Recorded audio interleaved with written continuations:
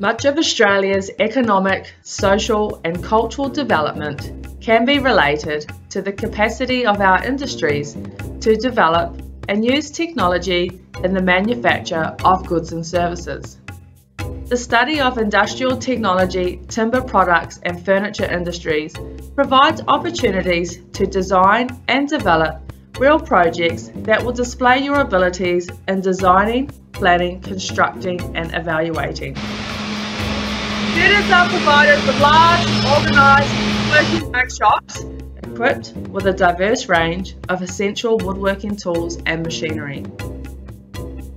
This course develops your understanding of the timber industry and related technologies, as well as with the tools and tool handling techniques and applications required during the production phase of the course.